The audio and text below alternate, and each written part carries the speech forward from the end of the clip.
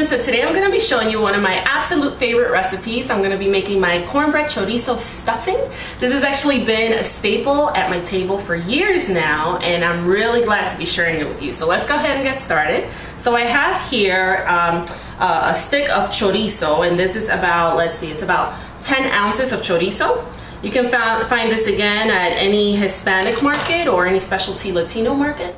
So since chorizo already has a lot of fat, I'm not actually going to be adding a lot of oil to the pan. And by the way, I have a pan here. This is a Dutch oven style pan, but feel free to use a skillet of any sort. And I've had this heating over medium heat now for about 2 to 3 minutes, just bringing it up to temperature. Okay. So I've added my chorizo to the pan, and before I added that, I had about 1 to 2 tablespoons of oil in there just to help break down the chorizo. But chorizo itself has enough fat in it that you don't need to add a lot of oil. You just need to help it start breaking down.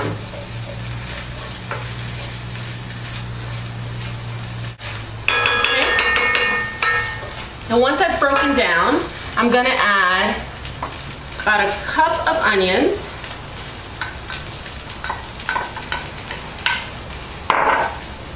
about half a cup of carrots, about a half a cup of celery. Just want to mix that all in.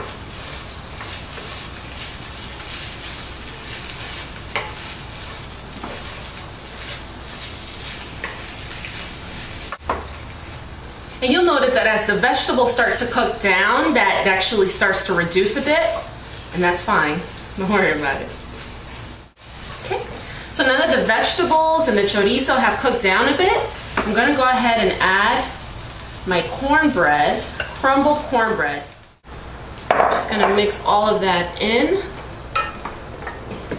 I'm going to add about a cup of chicken stock.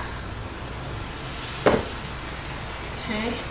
And essentially what I did for the cornbread, I made 2 boxes of Jiffy cornbread mix or corn muffin mix. And I made that a couple of hours ago. I actually made it earlier today, about 6-7 hours ago. And after I made it, I let it sit out. I crumbled it because essentially you don't want to make it right out of the oven because it has too much moisture while it's still hot.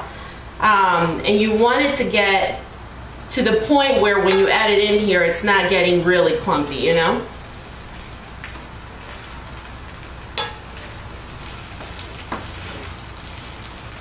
Okay, so I'm just gonna incorporate all of this together.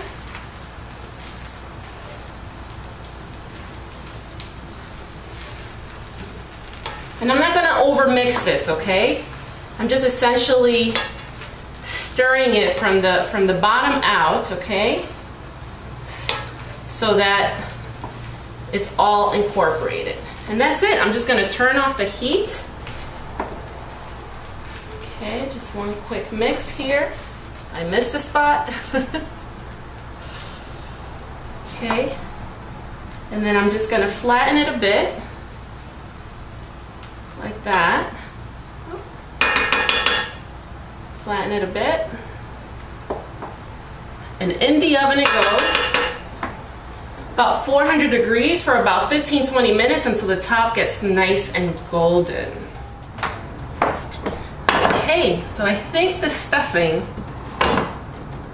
is ready. Oh my gosh, look at that.